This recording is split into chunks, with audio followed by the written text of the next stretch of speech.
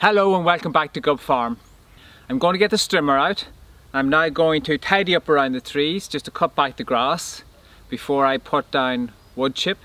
And the wood chip has two purposes. One, to reduce weed competition, and the second purpose it has is to start attracting saprophytic fungi and just to create a fungi-rich environment around the trees. So if you're new to the channel, what I'm trying to do is establish an organic hazelnut farm. So I'm going to be taking you all the way from planting through to production and all the tasks that are required during that process. So let's get started.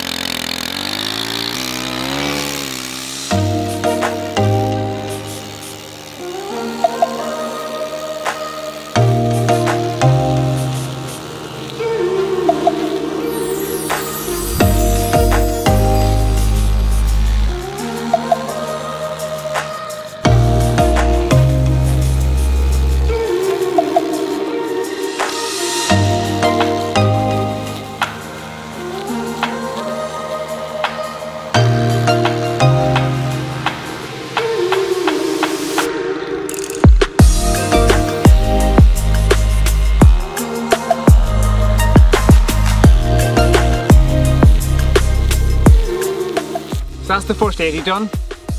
It took about 30 minutes. I have another 450.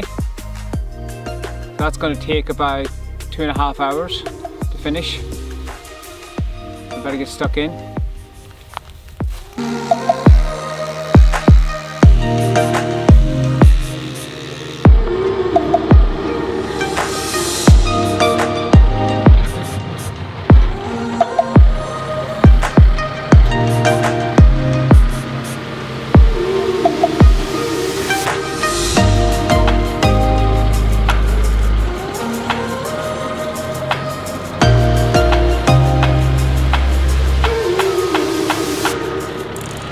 I've now finished clearing around the trees, and the next task now is to start putting down some wood chip. I'm not sure how much wood chip it's going to take to do 450 trees that are planted, so I'm going to start off and put down about 1 inch or 2 of wood chip around the trees, and I'll build up from there. I've been looking at different machines that could help speed up the process, but I haven't found a suitable option just yet, so I reckon I've got about 10 hours of work just doing this by hand for 450. I'm going to push on.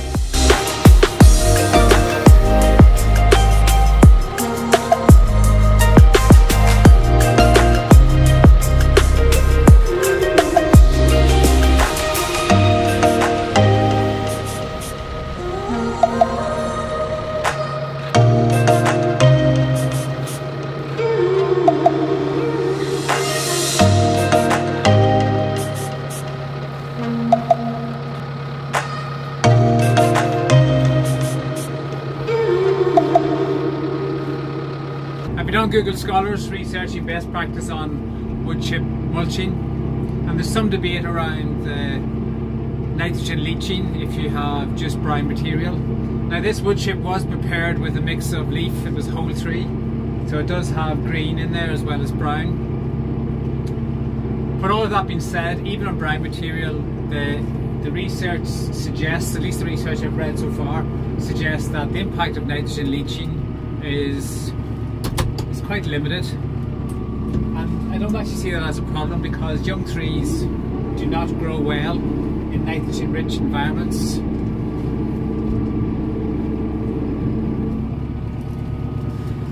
So I think the wood chip I'm putting down is going to work just fine, but time will tell.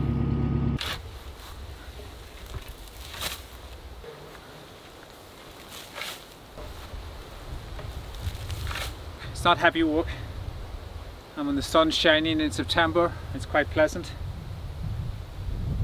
I'm just putting a ring around it just outside the area of the leaf, which generally reflects the amount of roots in the ground. As the tree gets bigger, I'll widen this out. I'm not putting the wood chip tight against the tree bark because some people talk about the tree picking up some disease. So I'm going to do two things to try and prevent that. One is just try and keep a gap around the trees, about 10 centimeters. And the second thing is I plan to continue to use these spiral guards to put a barrier, physical barrier between the wood chip and the trees. I don't have a problem with some growth around the tree, as the main body of roots that we're trying to develop will be underneath this circle.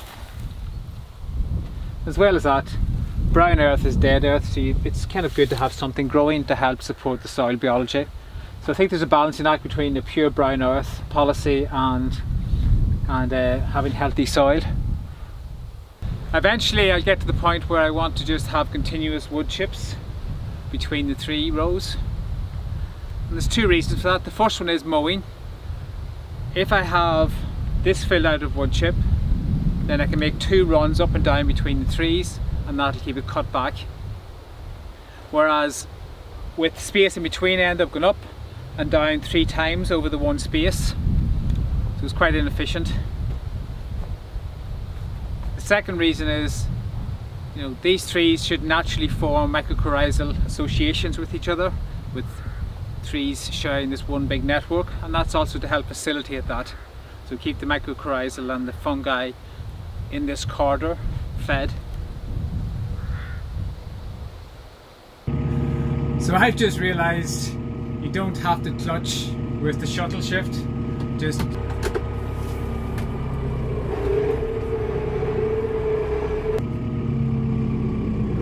look, no feed.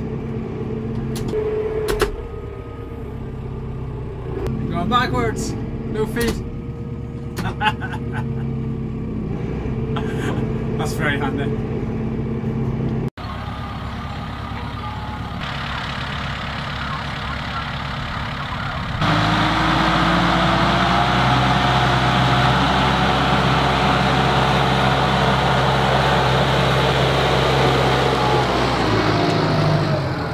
So that's it, 450 trees later, all done by hand.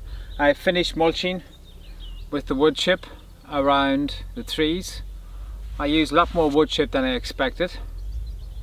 So I'm going to have a little think about how I will be able to supply enough wood chip for the other trees. So if you want to follow that journey from planting through to production, all the machine choices along the way, all the highs and lows, hit that subscribe button, hit that like button, and until next time, good luck.